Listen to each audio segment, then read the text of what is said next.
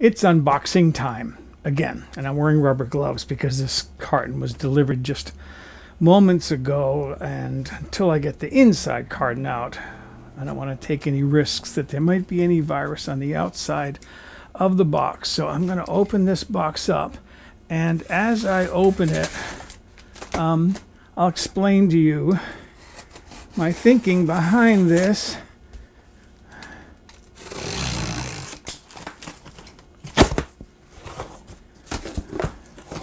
Box within a box. Okay, I'm going to adjust my camera. All right, let's see. Flip this over onto the counter. It's a little bit heavy. Take this out, and I'll put this outside to decontaminate. Okay, now I can take my gloves off and throw those in the trash. First thing I see is a book. Juicing for beginners. It gives you an idea of what's inside this box. Put this right side up again. Isn't this exciting? I'm looking at the shipping labels on the box.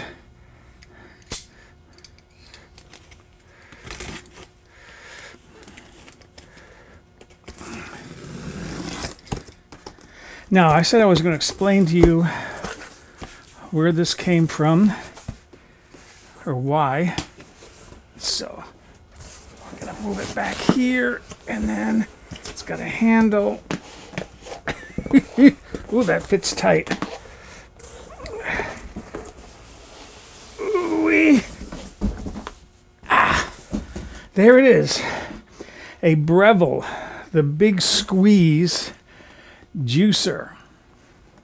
All right, let me get rid of this box.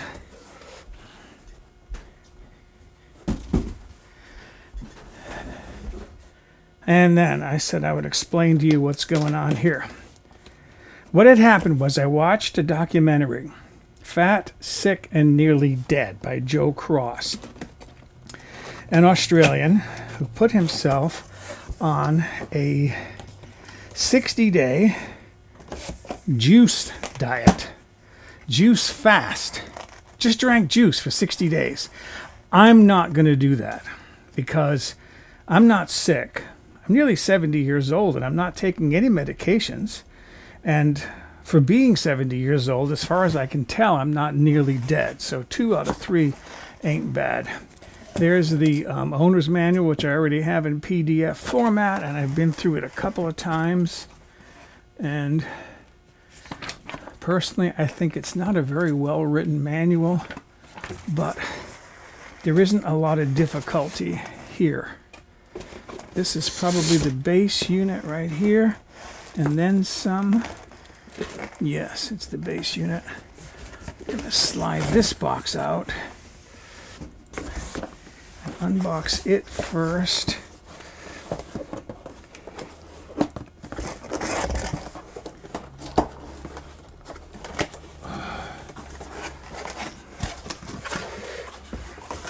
And what do we got in here? This is, okay, these are the 2 containers that come with it. One is for the stuff, the waste that will come out of the juicer after the produce is ground up. So that's the little catch basin. And this little gem here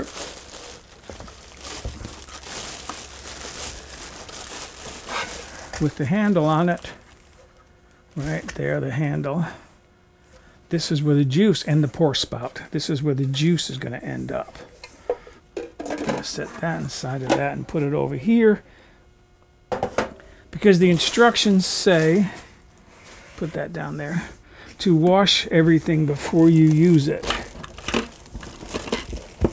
Let's see if I can get this base out. It's kind of heavy. Ooh, must have a pretty good motor in it. put that down there. This isn't empty yet. It is now.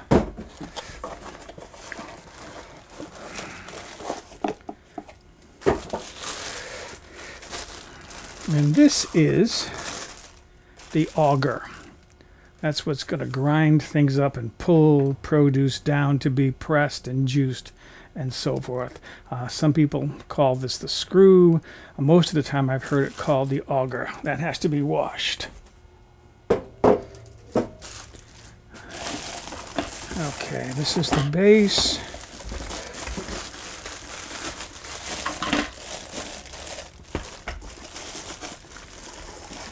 This bag fits kind of tight. There we go. There we go. All right. This here is the juicing bowl. You have to pay attention to the orange dot because that's how things get lined up. So, what does this thing say? Remove before use. Well, I did it. And then this is a little kind of a scraper.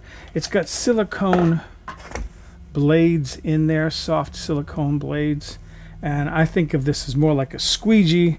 It's going to squeegee the inside of the juicing bowl as it's making its juice, and the juice is going to come out here. It's got a stopper on it that you can open, and this thing is removable, which I'm not going to do right now. And then this is where the stuff comes out from the produce. That's going to all be washed. And this is the base. Nice heavy base. Must have a pretty strong motor in there. What else have we got? That's just packing material. Another box. And it looks like this big box is empty. Put that down there. Let's see what's in this box. Where do I open it? Over here.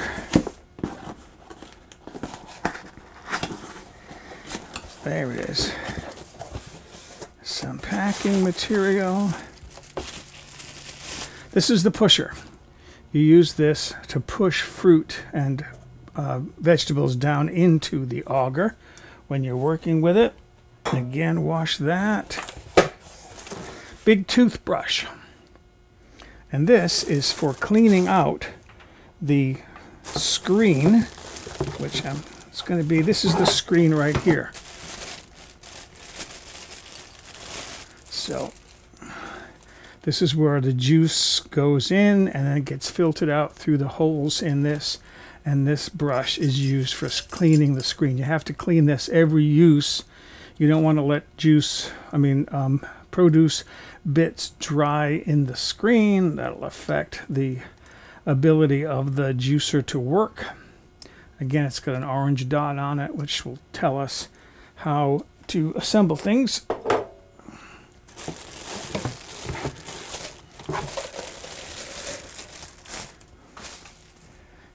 Okay, this is the hopper. It's got a lid in the, a little, there it is. It's got a little latch there in case you don't want to leave this open. You can just put your carrots and so forth, celery, smaller pieces of fruit and vegetable can go through here. If you want to use this, you can put even a whole apple in there. I don't know that I would do that, but this has to be washed. But this is the hopper that sits on top. And again, orange dot. Actually, two of them to align and then to lock. We'll get to that in a moment. Got to wash that.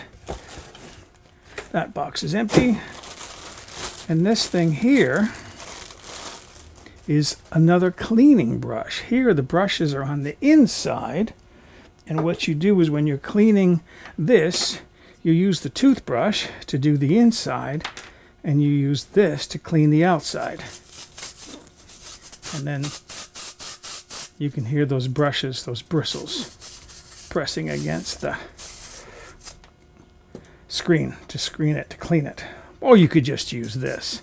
It's up to you. But they give you this as a cleaning tool to help keep it clean.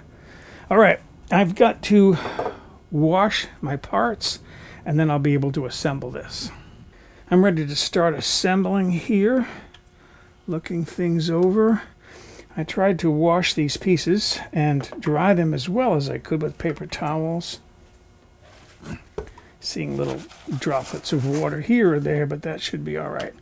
Okay, this fits on the central post, orange dot, and then there's an alignment arrow down here. There's a lift, says lift on the base.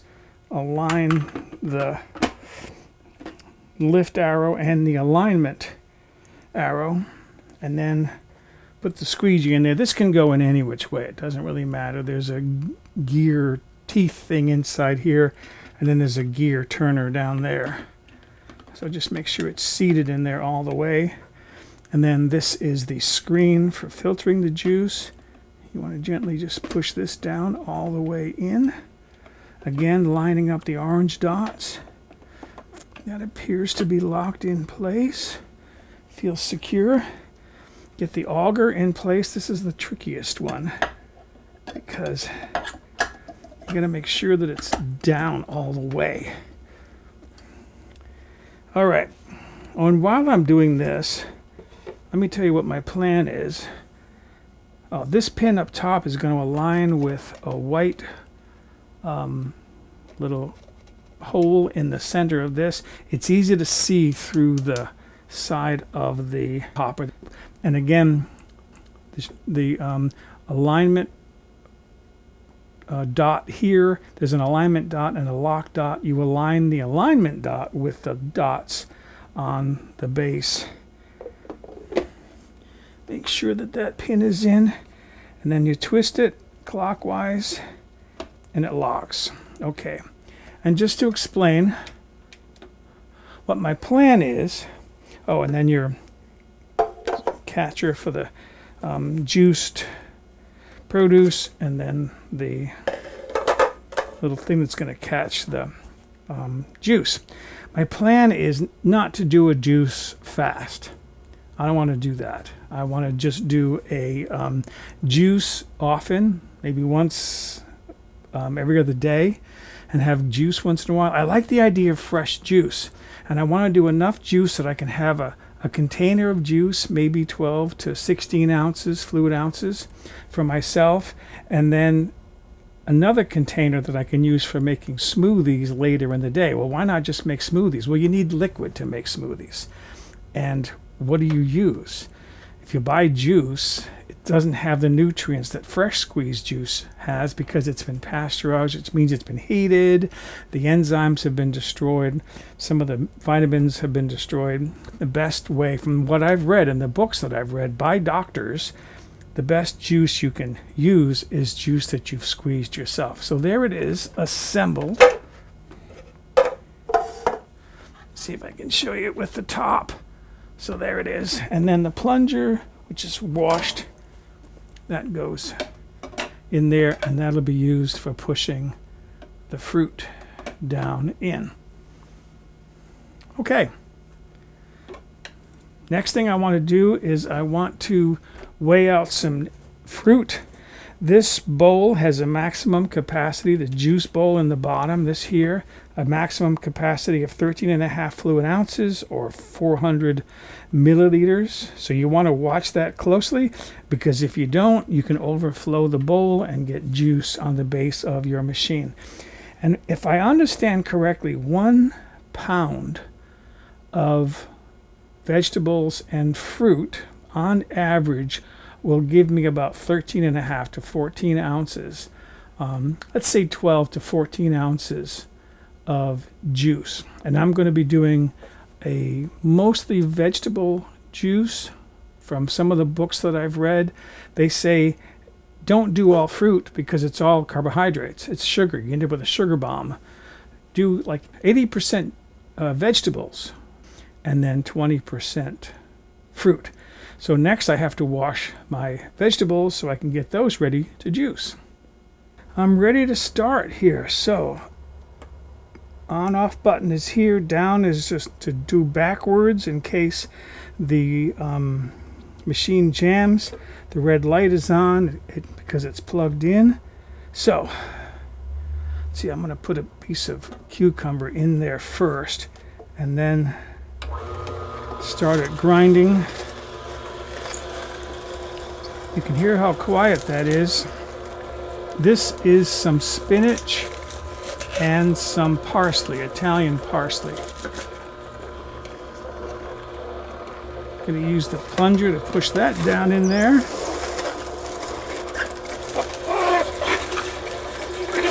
Squeaky, squeaky. I'm getting the leaves in first because I'm thinking that'll help to the fruit that'll follow and the vegetables that'll follow will help to push any of that out, those leaves. Got a half of a lemon here, but before I do that, I'm going to put some celery in there. Crunch, crunch, crunch.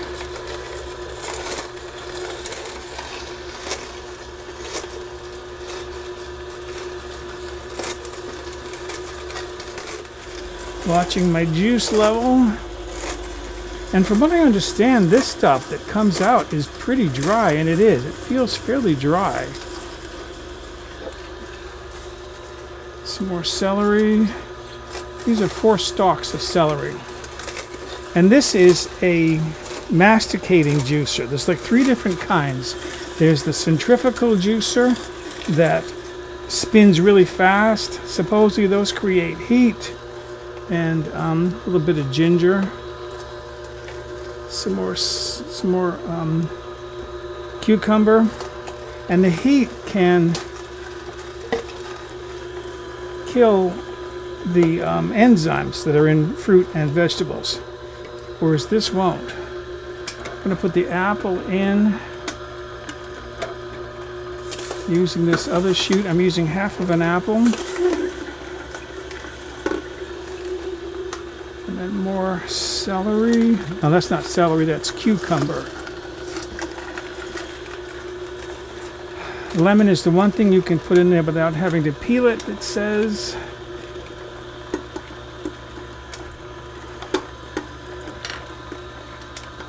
Come on, there you go. And then, I think that's it. I'm watching my juice level. It's really up high, so I'm going to pull off some of this juice. Look at that green juice. Going to reverse this and then try again to get that lemon to go down.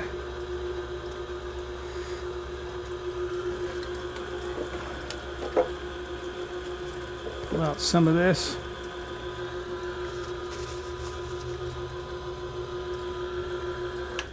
Boy, it's nice and quiet. That's the one nice thing about having a stopper on this spigot here, this juice spigot, is you can leave it closed. The mixer inside, those squeegee blades, will mix your juice together so it's already pre-mixed. And then, when you pour it out, you have your juice. All right, next up is I'm going to clean this up and see how difficult or easy this is to clean. And then we'll come back and taste the juice. Let's see what I got here. I saw a little bit of separation. Looked like some pulp was floating to the top. So that's okay. You get some fiber. And let's see how much juice I got here. And by the way, cleanup went very quickly. If you're one of those people where you won't buy anything unless all the parts go into an automatic dishwasher, that's a deal breaker for you. Don't buy this. Breville recommends you hand wash everything. So that came to about 14 ounces, it looks like. So very close.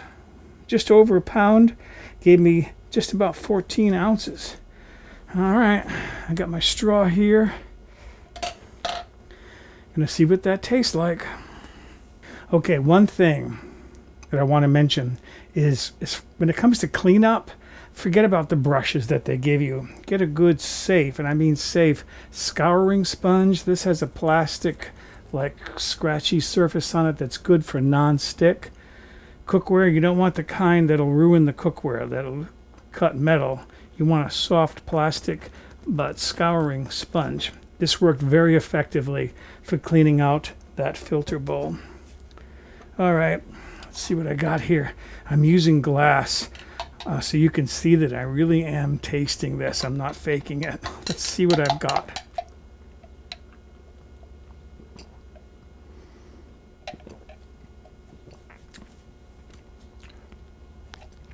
Actually, it's not that bad. It tastes like vegetables. It's only a tiny bit sweet from the apple. I can taste the apple in there, but I can taste the celery. I can taste the cucumber. Can't taste the spinach. It's got a very, I mean, I've never had fresh juice like this. And the only green juice that I've had, I've bought those bottles at Costco. Very sweet. Again, it's a sugar bomb and virtually no nutrients compared to fresh squeezed juice. So this is actually, I mean, I could sip this. Throw some ice in there. Let me do that. Hold on a second. Got my ice bucket out. Gonna put some ice cubes in there. That'll cool that down. Be a nice refreshing drink. Cold would be really good on a warm day.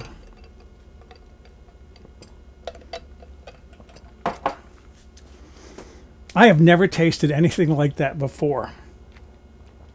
It doesn't taste vile. It's not something I would crave, at least not yet. But the only thing I can think of is it's got to be good for me, right? It's got to be good for me. I don't know what to call this. I just kind of looked at a lot of videos on YouTube and kind of selected what I thought would be effective. I think I mentioned earlier the 80-20 rule. 80% vegetables, 20% fruit, and it's going to be a little bit iffy when it comes to some vegetables that you sort of treat like fruit. Like there's sugar in carrots, there's a lot of sugar in beets.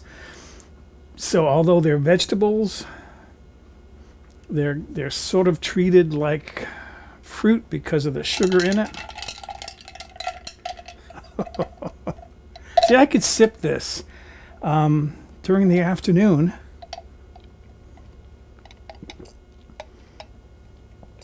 Especially if I was thirsty. Because that seemed like that would be really, really good for satisfying thirst. Again, what my plan is not to do a juice fast. No. But I am going to add more juice to my diet. Maybe I'm thinking, what if I were to make like a double batch in the morning? Have some to sip and then save some juice for making smoothies later in the day. So, and do that for one day, kind of like a mini fast. And then one day, plane going overhead. One day, just eating my regular food that I would normally eat, but do this more often.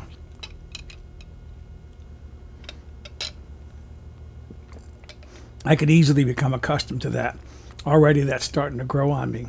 It's actually tasting pretty good. So, okay, excuse me. I have a little more cleanup to do, but that's my Breville, whatever it was called, Big Squeeze juicer. I'll try to put the model number down there for you with the full name. And I bought it on Amazon, and I paid for this, by the way. Breville didn't send this to me to be reviewed. I actually bought this with my own money.